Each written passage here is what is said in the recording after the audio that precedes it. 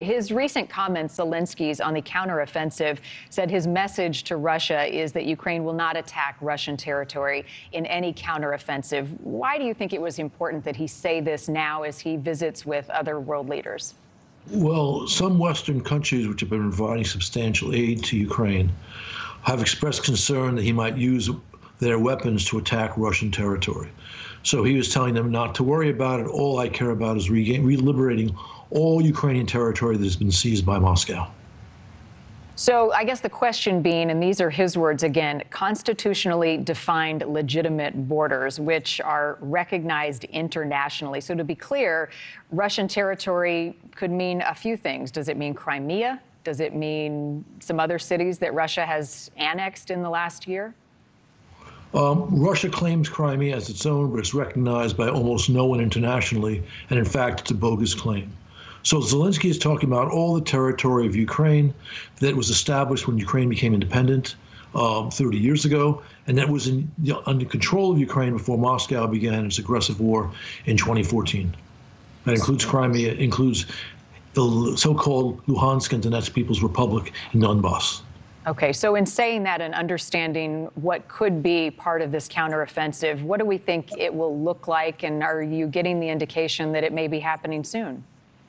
It will certainly happen sometime in the next 2 months. When exactly, I don't know. Where exactly, I don't know.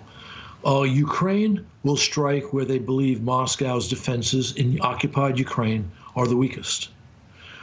Ukraine could achieve a stunning victory if it were able to cut the land bridge from Russia through occupied Ukraine in the east to Crimea. But that probably requires more equipment than we, the West, had provided. So again, they will strike where Russia is weakest.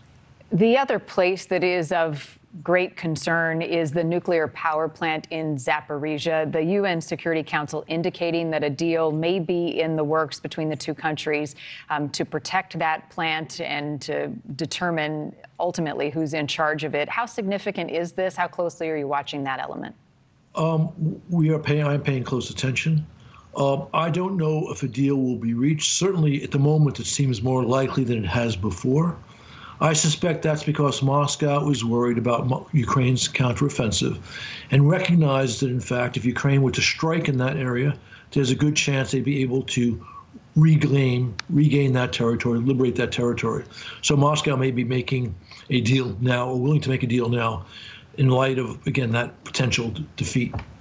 China, as you know, Ambassador, has been very careful not to choose sides, essentially, between Russia and Ukraine. A Chinese envoy is set to travel to the capital city of Ukraine in Kyiv in the coming days to promote peace talks. How skeptical are you of China's intentions here?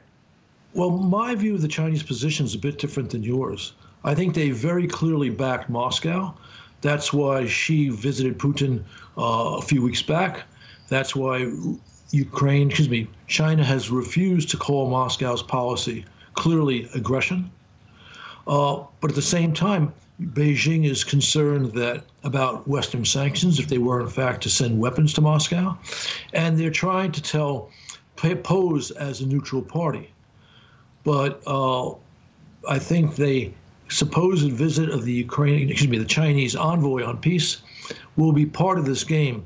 But until Xi joins the West in saying Putin must withdraw from the territory he has taken by aggression in Ukraine, he's clearly backing the Russians. Right. So trust is an issue here, and it also might be an issue with my final question. The head of the Wagner Group had offered to give Ukraine the locations of Russian troops in exchange for backing off from fighting in Bakhmut. Is this a trap? Ukraine didn't fall for it, by the way. Wagner, led by Prigozhin, wanted to take Bakhmut as proof that they were the most effective fighting force in Russia, but they've failed. Ukraine has not only maintained control in the area, not all of it, but part of it. They're now taking back territory that the Russians seized at great, great cost in blood and equipment. So if Prigozhin actually made that deal offered that deal to the Ukrainians, which, as you're right, they refused, he was signaling his own weakness. Thank you for watching. Go to newsnationnow.com to find NewsNation on your television provider. And don't forget to click the red subscribe button below to get more of NewsNation's fact-driven, unbiased coverage.